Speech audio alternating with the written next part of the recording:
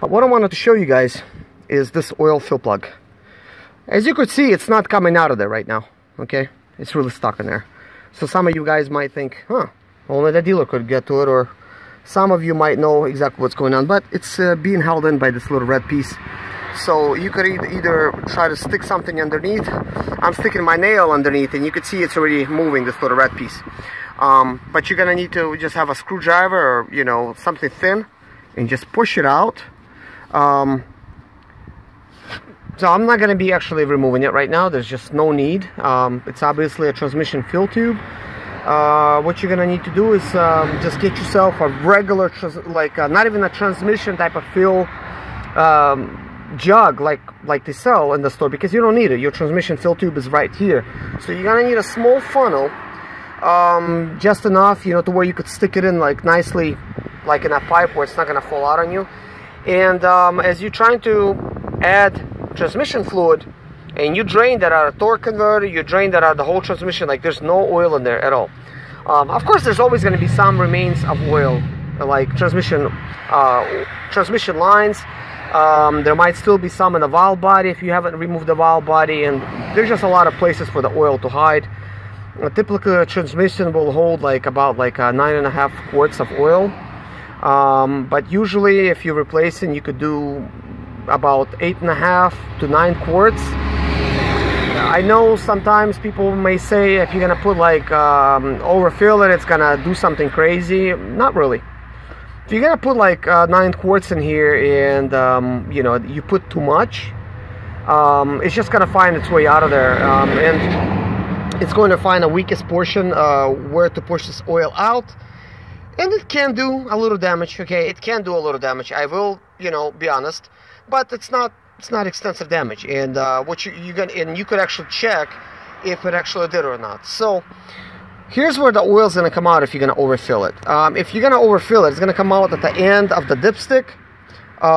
You know, this transmission fill tube that's going inside of the transmission. It's gonna actually come out through the top of that. It's going to push it out any excess. And if your 13-pin connector hasn't been changed in a while and it's got a bad seal over there, what it's going to do is going to find its way through the transmission, through the 13-pin connector seal. It's going to find its way to the wires.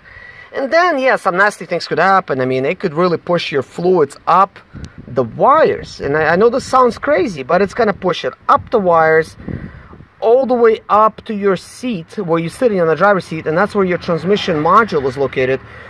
And it's actually going to cause your transmission module to get wet with fluid. You're probably going to wonder how it ever got there, but it's going to cause some problems. It's going to basically cause your transmission to go into limp mode. And that's one of the issues usually you'll find. Your transmission goes into limp mode.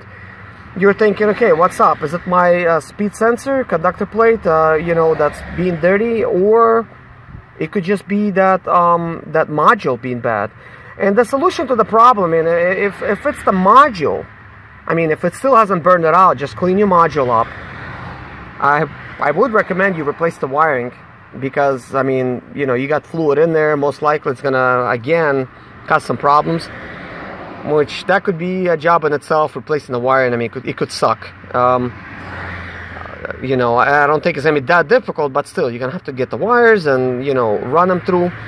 But whenever your transmission module is dirty with oil, you're gonna need to replace a 13-pin connector, which is located on the side of the transmission. It's that little plastic piece. I actually recommend replacing it on every oil change. It's a piece that costs between $7 and $13, depends on what dealer wants to, you know, how much they want to charge. I've seen them at both prices. Both prices, it could still be reasonable if it's gonna save you a transmission module and some problems along the way. So just always replace that. Always replace your transmission oil pan for the transmission seal. You know, and of course your filter when you're doing it. And always drain your transmission fluids and out of the torque converter and out of the actual transmission. So what I wanted to kind of get to is why I actually got this hood open. So you're getting ready to fill your transmission fluid, and you don't have to pump it in there and stuff. Make sure your vehicle is off. Do not turn it over yet. Just start slowly filling it up. and it's gonna take about 8 quarts, and you're gonna start seeing that maybe it's already not sinking well enough. So you could stop right there, you know, put this transmission plug back. You don't have to put it back. It's not like it's gonna shoot the oil out of there. It just doesn't do that, because you check your transmission fluid with the engine being on, not being off. So you'll actually need to, when you get in there, start your engine, and you know, before you even start your engine, okay, before you even start your engine, and just start shifting through all the gears. Just twist your key forward, and start shifting. Shift, you know, like on first, you know, second, third, you know, neutral, drive, and, you know, just shift through all of those. Then start your engine up and shift through every single one of them, okay? Then come back and add whatever more fluid you need to add. If you added like 6 quarts, then you're gonna need to probably add another 2.5 quarts of oil, because, you know, it needs to kind of get down in there. And the reason you're shifting is so that all the solenoids they start pumping, and the torque converter, it's trying to get all its oil, so then you're gonna have more space in the transmission to put more fluids in there. And that's the way you do it. I mean, it's really simple. I'm not trying to be confusing, but I will be making another video when I install the transmission torque converter. I'll be adding all the oil and stuff, and you could see exactly like what I'm doing.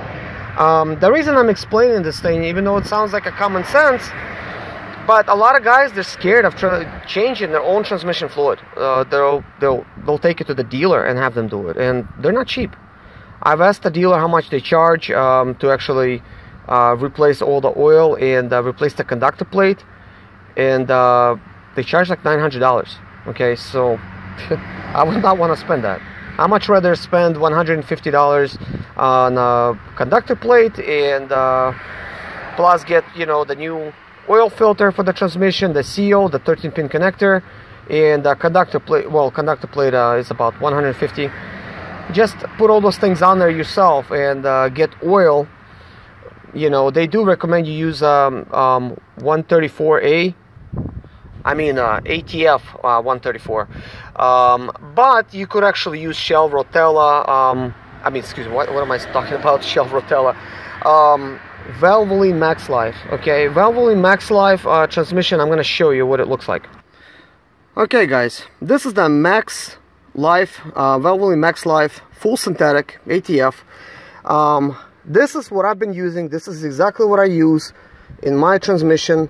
In my transmission, you know, with me not being the first owner, I bought the van with 650,000 miles. I mean, it was in horrible shape. I mean, it really was. So when I started using this type of oil, the transmission actually became alive again. I mean,